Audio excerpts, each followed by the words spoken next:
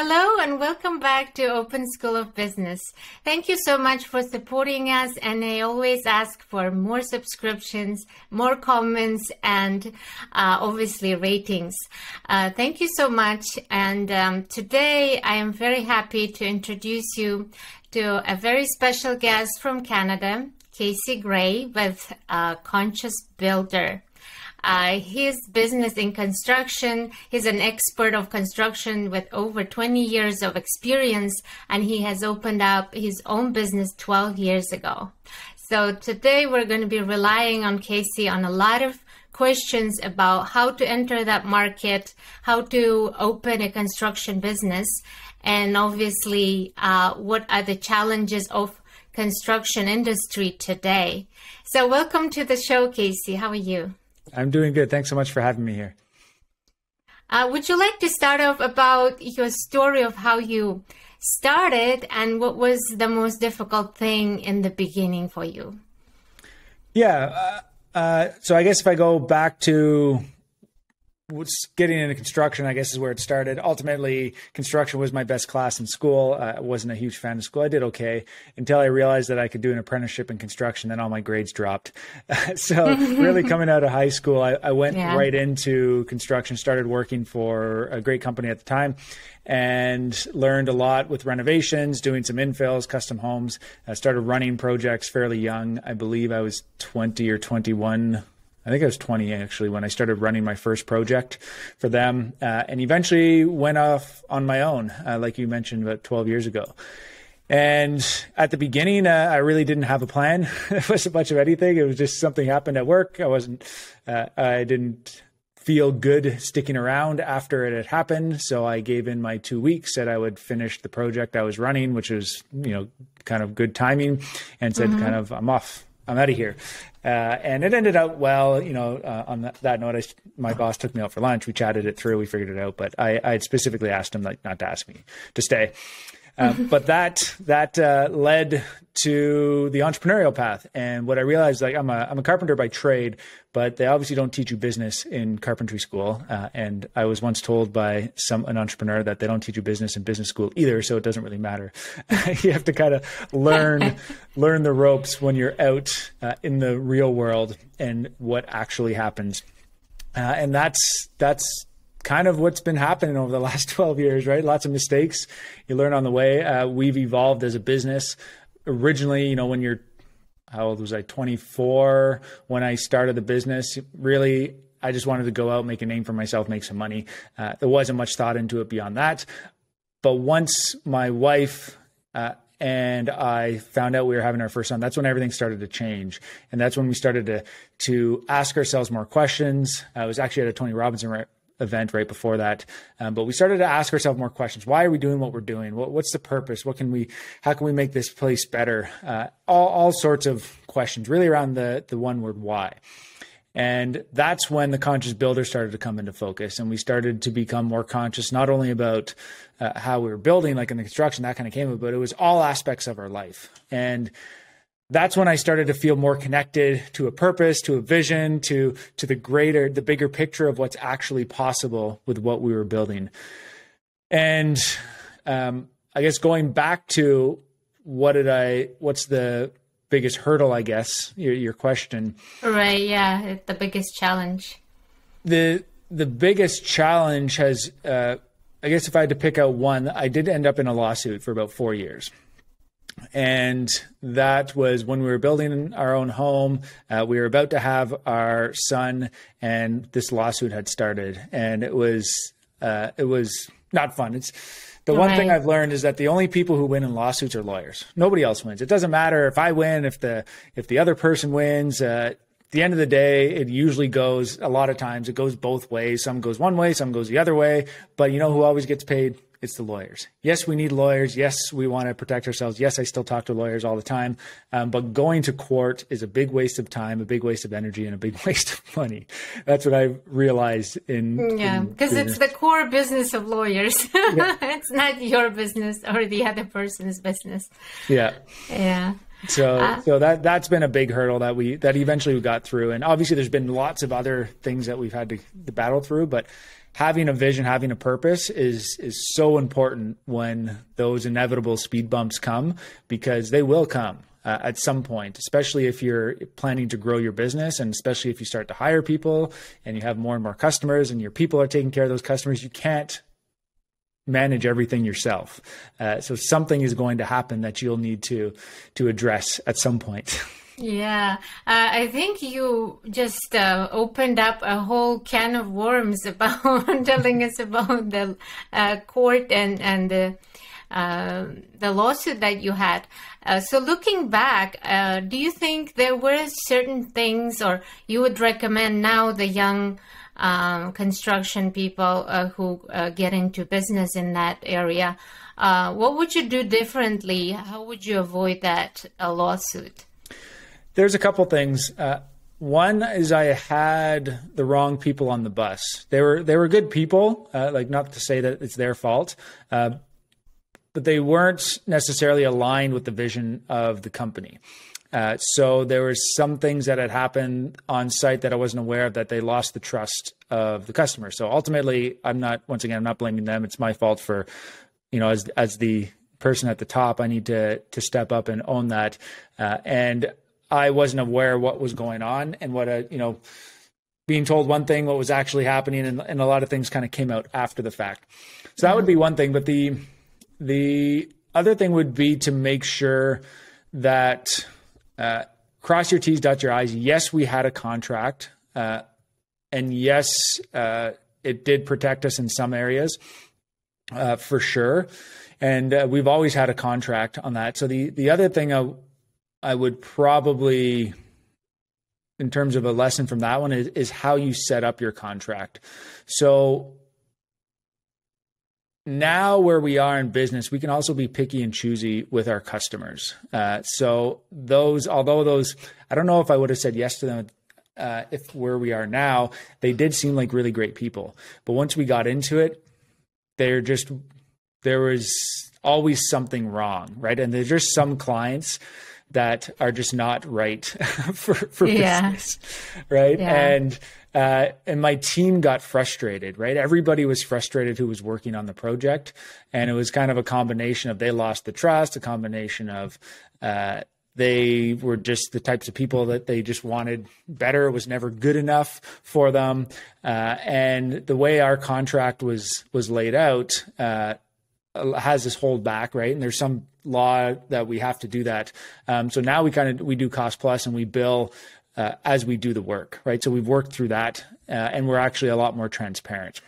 Mm-hmm. So your clients these days, are they mostly regular, people you have a business to client relationship, or is it business to business?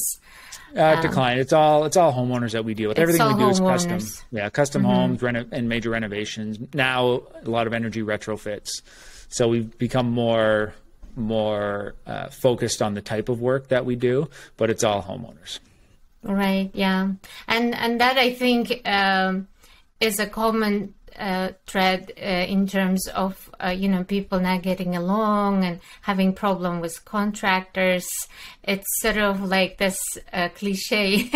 People always talk about it, and there is no right or wrong, but obviously it's good to align at least your team with your vision. I love that conversation because you were saying you didn't go to business school and things like that, but you learned that on an actual case, because we talk about these things in school, and it seems like it's just words on the paper.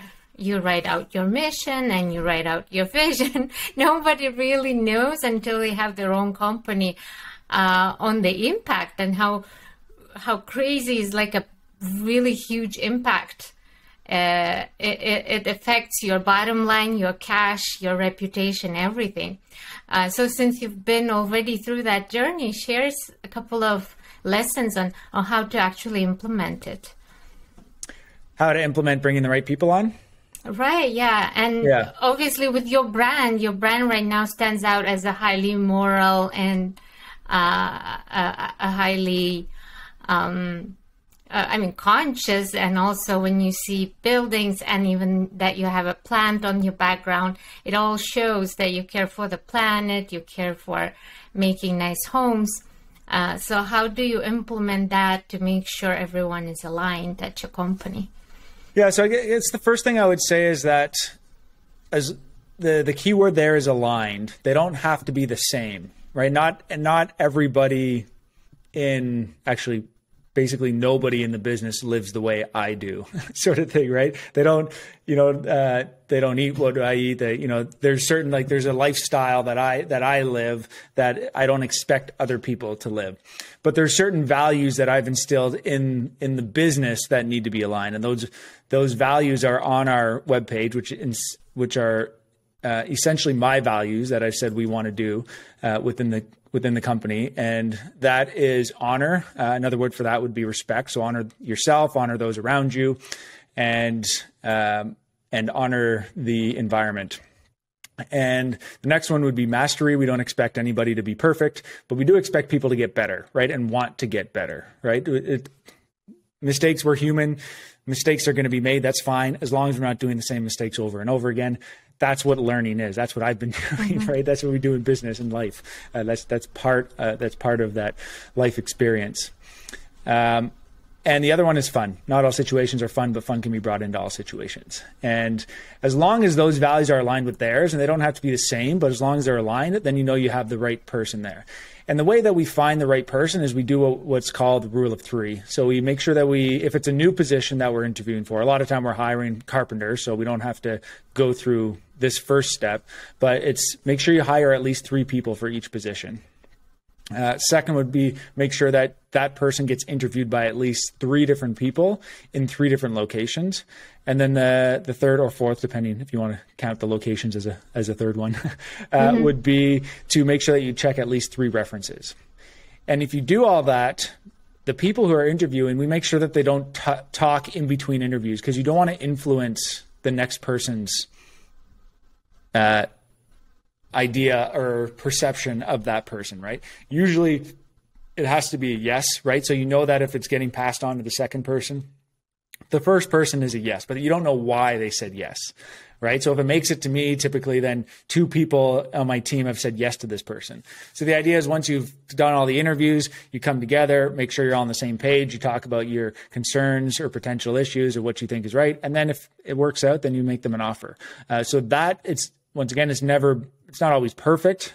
For example, in construction, one thing we can't test during an interview process is how good are they at carpentry? You don't know that until they get on site.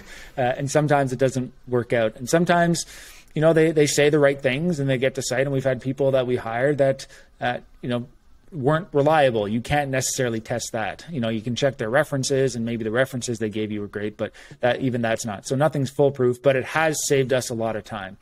And in doing that, we also have a 3-month probational period on our contract. So if it's not working within the 3 months, we'll know. And we just say, sorry, it's not working. And we don't have to give them a reason. There's no reason for letting them go. And we move on and we make it quick. So the whole hire slow, fire quick is important. Another thing that comes up a lot, easier said than done. But extremely important, because you will waste way more time with drama on your team than you will hiring the right people. Thank you for that, Casey. So my next question is actually, because construction is such a high turnover industry, how do you keep your people, and what was the longest time that some of your people stayed with you? The longest we've had, I think my 2 longest employees are around 7 years, I believe. I have to figure that out, but 6 or 7 years, somewhere around there. Mm-hmm. And we don't have a ton of turnover, but we do have, we are hiring right now. We just hired somebody this week. They just came on board this week. We've hired a couple others earlier this month, and we have more coming on later. So lots of growth happening. In terms of keeping them, and how do we keep them? I think there's right now, the world has changed over the last couple of years, as we all know. Yeah. The construction industry has definitely changed because of long lead times because of labor shortages. We've always had labor shortages. Now we have more than ever, though, especially where we are here. There's lots of people wanting to do work. People haven't been traveling as much. They need more space. They're working from home. So there's lots of renovations. People are just kind of wondering, where to spend their money. They're not moving because it's expensive to buy here. So if they already own a house, it usually makes more sense to renovate as opposed to sell and try and upgrade. So there's a lot of that's good, all good things for the construction industry. Yeah. But with that labor shortage comes a higher pay rate. People are obviously asking for more money. And although money is important, what I've realized is sometimes, at least with what we do here, is that money is not everything. We don't just offer the highest pay and say, come work for us, because we think that we actually do great work and there's more to it than the money. It's actually enjoying the people that you work with and having potential to grow into something bigger, right? A lot of bigger companies who will pay more or have benefits or whatever it may be, that becomes a benefit. But if you're okay with doing the same thing over and over again, or working on projects that aren't really that exciting, or aren't, changing the industry, or the people aren't the great because the company morale is down or whatever it may be, then sure, that's why you have to pay people more a lot of the times, because maybe it's repetitive work, because it's the type of work that other people don't want to be involved with, right? So if you can provide a great workplace for people, if you can give them autonomy, a sense of autonomy goes a long way. We don't have to overlook, obviously we have managers and we work as a team, but we're not over top of the back of them watching everything that they do, right? We're giving them some sense of autonomy. It's not like, do it this way. This is what we need done. We don't necessarily care how you do it. We'll help you figure out the solution if need be, but you're leading this. So let us know what you need to get your job done. And that's kind of the way that I approach the team. And for some people it works, for other people it doesn't work. But that's ultimately the culture that we're growing here, and it's working for us. Very good. I think a lot of the people who have an entrepreneurial spirit would love that, because they don't have to do the repetitive work. Plus, they can choose the methods and things that they want to do, which is great, because you're really attracting the people who are passionate about building and they want to try this new creative, innovative things they want to try. So I want to go back to your brand. I see that the Conscious Builder is healthy, innovative, and sustainable. So can you open up a bit more about it? Because I have no background in constructions. Therefore, as a consumer, you can educate me now in terms of the latest trends and what is healthy. Obviously, I'm very health conscious. And if I were to do a renovation, what kind of things is the standard for the healthy part, for example? Yeah.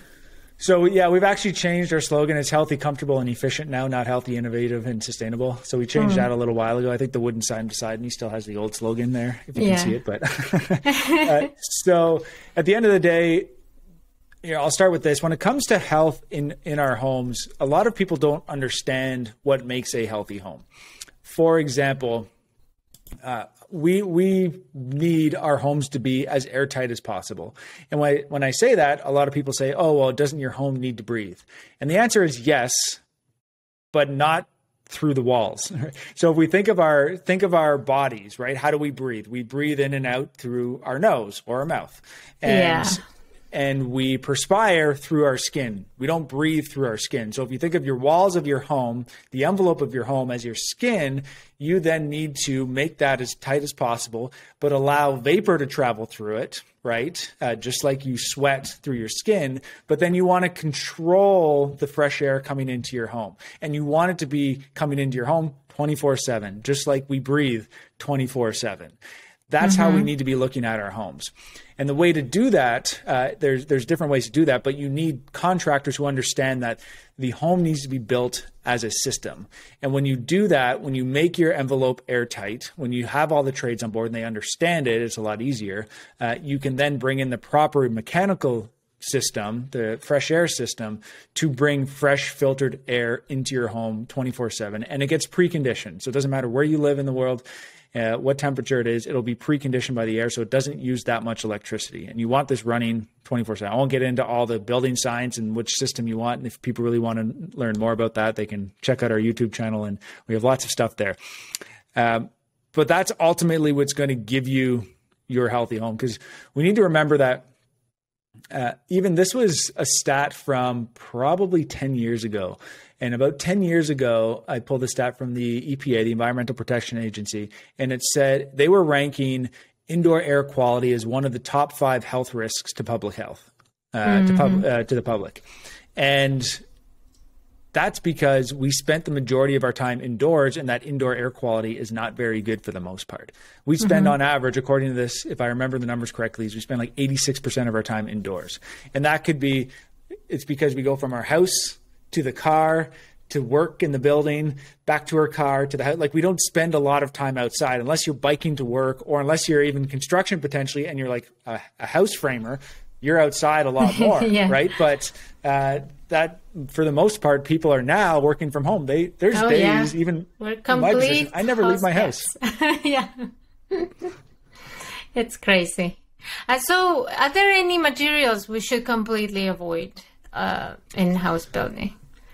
Well, it depends on what your goals are. From an indoor, like, obviously there's a lot of materials that have a high carbon footprint. So foam, concrete, those are really bad, but they're also cheap to some extent. Foam is cheap in terms of insulation, and concrete a lot of times is required in different areas because of the structural portion of it. So it's often not practical to eliminate those both without significantly increasing the cost of your building. But if you can reduce those, that would help the carbon footprint. Now, if you're thinking about materials for like a better indoor air quality, you want to avoid materials with VOCs, so volatile organic compounds, so paints, low VOCs. Everything has VOCs. If you can smell it, typically it's VOC. That new car smell, that's off-gassing from the plastics in the car. So if you can, the more of those you can avoid, the better. Keep in mind that they don't always stick around, right? They will dissipate over time. But it goes beyond even the materials that are in the construction world. A lot of times, the majority of the VOCs are brought in through furniture that people bring into their house after the fact, right? All the fire retardants that are sprayed by law onto the fabrics, for example, or on carpets when you do your home, or in our clothing, even, for example, right? So those are things that we want to try and avoid. Spray foam also off gases quite a bit. So if you want to avoid that inside your house, stick to, I'm a fan of wood. If you have natural wood products without a chemical based stain or sealer, that would be, that's obviously nice to have. And avoid, like, things in cabinets, for example, you want formaldehyde free glues, right? There's a lot of glues out there that have formaldehyde in them that aren't good for you. Oh yeah, the indoor interior, like kitchen and bathroom, that's a whole different story, right? So what would be considered the most healthiest right now by your standards for kitchen, for example? I don't know that off the top of my head. I know, like, if you're going to put a kitchen, if you can get a plywood box with no formaldehyde glues, and then a water-based finish of some sort, that would ultimately be the best. And then I've heard also that even some granites can have radon in them. So radon is a gas that comes out of the earth that's actually quite harmful to us. Where we are here, we have basements, and we have high radon in some of the rock because there's a Canadian Shield that comes through Ottawa. Some areas can have some serious radon issues, but if you're up out of the ground, you shouldn't have to deal with that too much. But I've heard of radon coming in through stone that's brought into homes, through granite. I've never seen it myself. And radon's hard to measure. You have to measure it over an extended period of time because it'll fluctuate to see if you have an issue with it. But there are ways to get rid of that as well. Yeah. And I guess it should be the last construction specific question. What is the most important thing to consider when you're building a house from scratch? Let's say you bought a land and you're trying to build, and you're hiring builders essentially as well. Yeah, I would say it all comes down to the team that you hire. I'm a big advocate for what's called an integrated design process. So you bring on your team from the start. So you bring on your contractor, you bring on your energy advisor, you bring on your architect, and everybody's working together towards the ultimate goal at the end. The projects that do not go as well, in my opinion, are the ones where a homeowner goes out, they hire an architect or designer separate, they get the plans drawn without having a good idea of what it's going to cost, because either they didn't ask, they didn't know, the architect gave them wrong numbers just to get the job, try to sell them on doing something bigger. Who knows? I don't know what the answer is, but they go out, they get the drawings done, and then they go out and they price shop. The thing is that when you take your plans and you go out and you price shop, is that those plans are far from complete. They're usually like issued for pricing, would be like the quote or the title on them. And issued for pricing is really just conceptual drawings. It doesn't have any of the structural details. It doesn't have any of the grading plans. It doesn't have any of the really important stuff that you need to actually do an accurate price. So what happens is that you get all these prices from different contractors, and they price it differently, and they maybe include some things that the other contractor didn't, and vice versa. So you end up with all these different prices, and you're not really comparing apples to apples, because the lowest price might not actually be the lowest price unless you're very clear on what was included and not included compared to the other ones. So usually what happens is that the cheapest bid ends up being the most expensive bid, right? Mm-hmm. So if you work with somebody who does contracts like us, for example, we're more open and transparent, like all those quotes will come in. If there's changes, there's changes. Things happen, prices go up, materials skyrocketed when COVID hit. There's certain things that we can't control.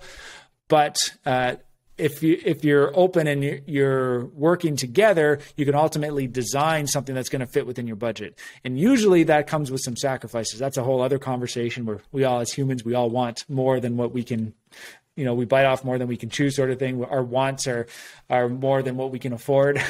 Yeah. That's usually what we're dealing with. I just had a long conversation about that yesterday with a potential client, where it's usually a significant price difference because they're just not aware, right? So it's part of the educational process is they don't know, they feel like they can get a lot more for their money, and times like materials are like 3, 4, 5 times the price of what they were 2 years ago. So it's a very different world right now.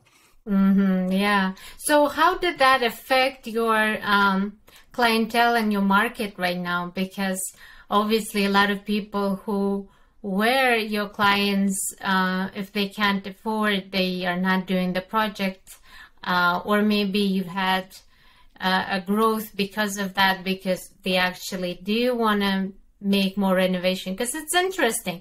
The pandemic hasn't really affected everybody in the same way. So I always ask this question about how were these 2 years for everyone? Like in your experience, how did you experience and how did you manage some of these things? So as a business, it hurt us at the beginning, like most, because there was so much uncertainty, right? So projects were paused.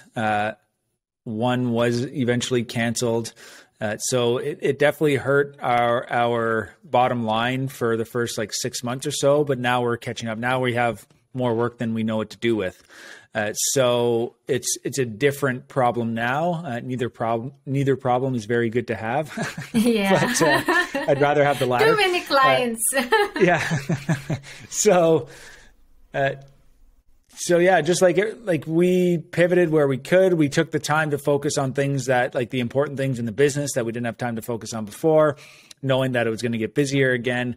So from that and now, because of what I already described, we are busier than ever because people want to renovate. And yes, things are more expensive than what they used to be and what people think, but they're usually still justifying it because it's still the better option a lot of times, right? Mm-hmm. So it's not like they're paying more for something that hasn't gone up in value. Things are also going up in value, or our dollar's becoming worth less, which is up, which is another way to look at it. But in either case, for the most part, it's usually relative. Yeah.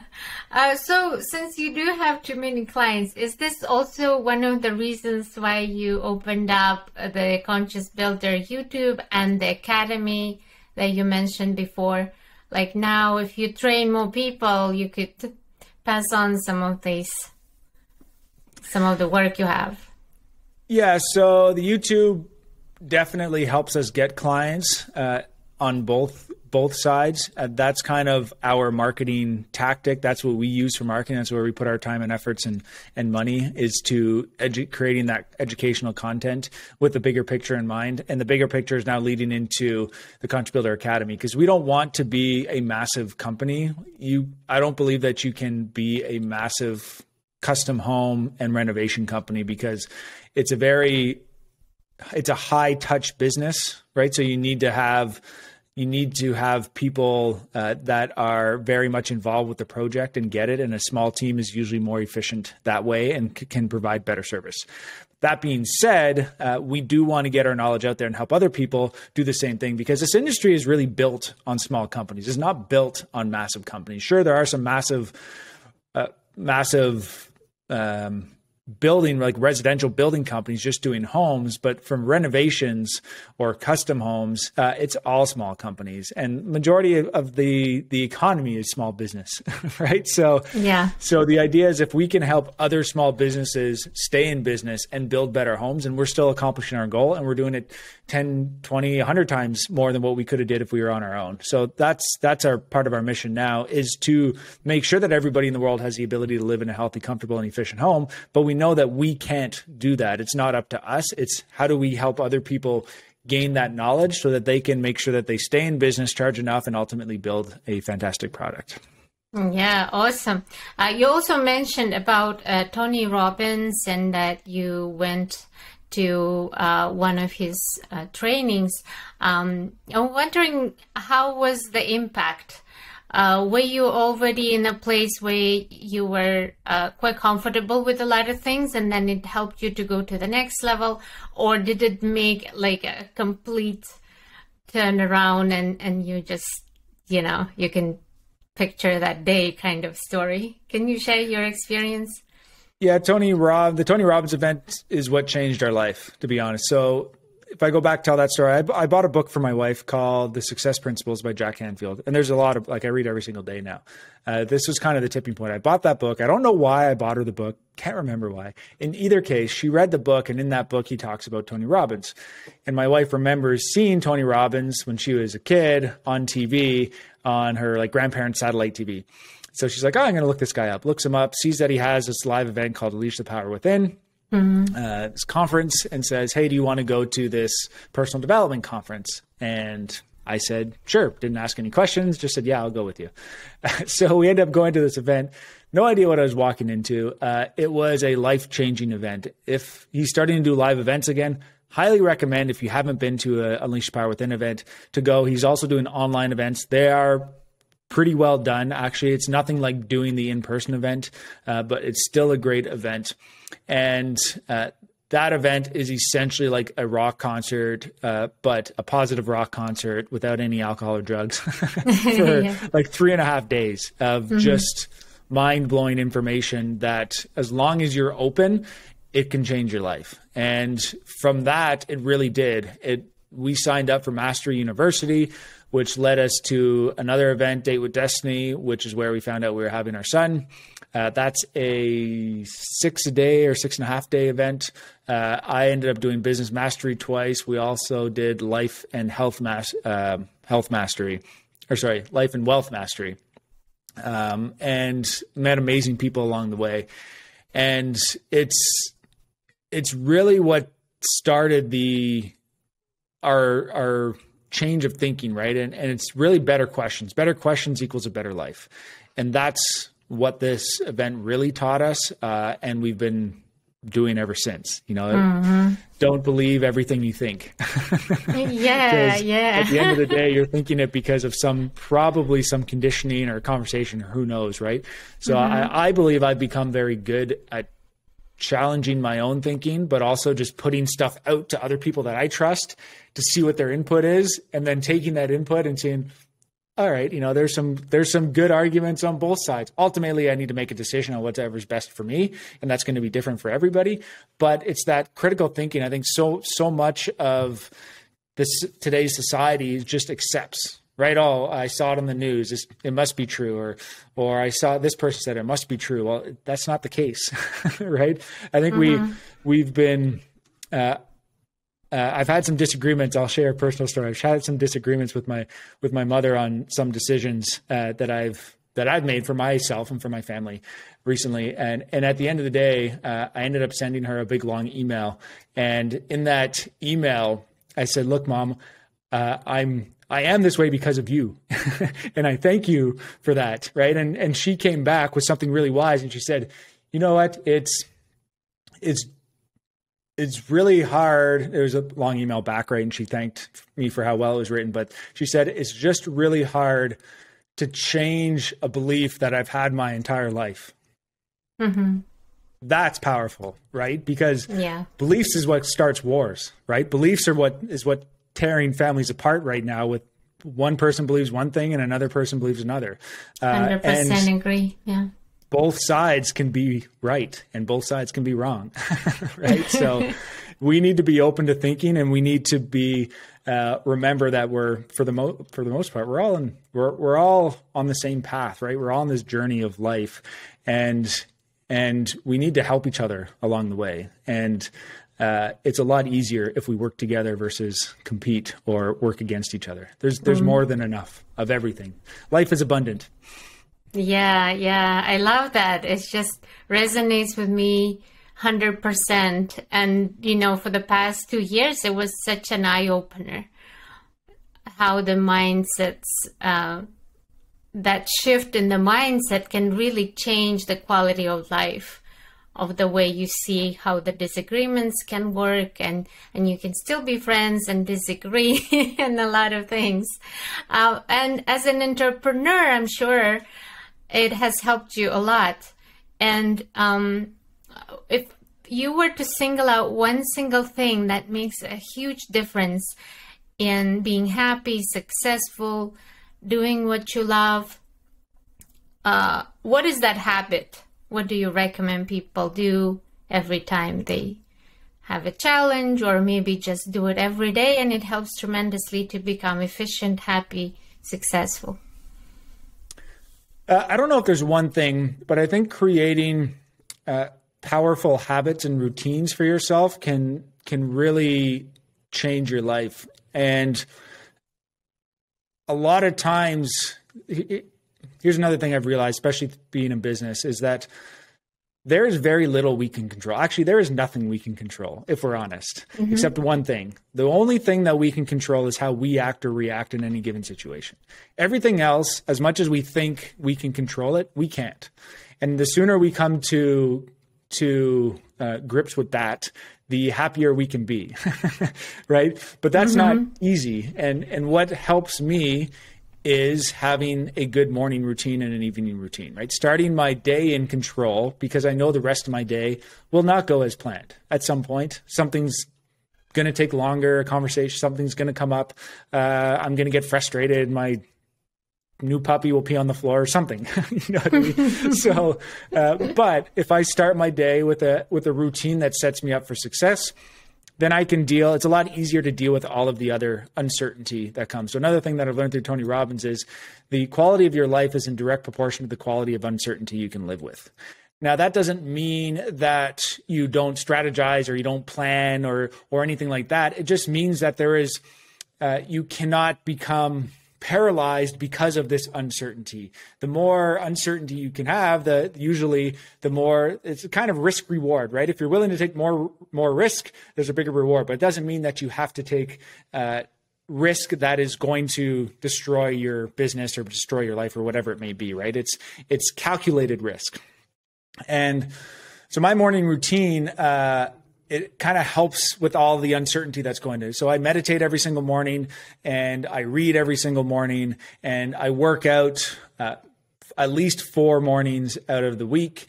And then my wife and I, we always do celery juice. Actually, our 8-year-old son does celery juice as well. And we always have a heavy metal detox smoothie. So we have all of these things every single morning.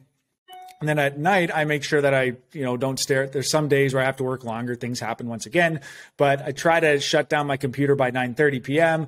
And then I kind of read or, write in my journal or something like that, where I'm ending with a positive thing in my mind, right? So I'm waking up in control, and then I'm ending my day with positive thoughts and and reading something that fuels me, as opposed to just getting up and going into the craziness of the day until I go to sleep, right? Because that's not sustainable, and it's no way to live, and it's not enjoyable. That's for sure. At least not for me. So, meditation, eating, healthy habits, and reading and working out are things that I think everybody should be working into their life at somehow, because that is what is going to fuel. That's part of living, and that's going to help our mindset at the end of the day. Yeah, it's awesome. So as a parent to parent, I want to ask you another question. I love how you incorporated the consciousness into in all of your aspects of your life. In terms of parenting, are there any tips that you can share that are also along those lines? That might be a question for my wife. I have to give most of the credit to her. My wife is a child and family therapist by trade, but she never went back to work after we had her child, because she was dealing with some pretty serious, the extreme of kids, and it was not easy. I think in being a parent, I always say my son is my greatest teacher. Kids do what we do, not what we say. So if our kids if my son has a bad habit, chances are he got it from me, probably not my wife, but either way, chances are he got it from the parents, right? And now as he gets older, he starts to hang out with more friends and that sort of stuff. But as parents, we have to take that responsibility, right? It's up to us to lead by example. The famous Mahatma Gandhi quote, lead by example. I really do think that's the only way to lead, because it doesn't matter what you say. It matters what you do, because you can say the same thing to 100 people in a room in the same tone at the same time, everything, and it can be interpreted 100 different ways. But they can't misinterpret what you're doing and the actions that you're taking and how you're living your life. And I think that goes the same for our kids. We have to be the person that we want our kids to be, but we also have to let our kids become their own person. And once again, we can't control them. We think that we can control our kids, but I think the more we try to control them, the crazier we'll become, and the more we'll regret it down the road. And I watch the grandparents, right? And even though I'm still young and our son's only 8 years old, on one side, I'm actually excited to be a grandparent, because when you're a grandparent, you don't care. Like, you've been there, you've done that. You're not worried about every little single detail that the parents are worried about, that we're worried about right now, because you realize that at the end of the day, it probably doesn't matter that much, right? You do the best you can. You instill those values, and then you let them become their own person and do this journey of life, and they come for help when they need help. Yeah, I really enjoyed that answer. And I enjoyed the whole conversation. The Conscious Builder, I'm just so happy to be able to unpack the whole story, the whole side of you, that it's not just some kind of branding thing. It's how you live. This is who you are. And you're sharing that on your YouTube channel, on your academy. So I invite everyone to go into the Conscious Builder channel and check you out. Thank you so much for your time. I really enjoyed this conversation. I think all of us learned so much, and wish you best of luck in the future. Well, thank you for having me. Really appreciate it.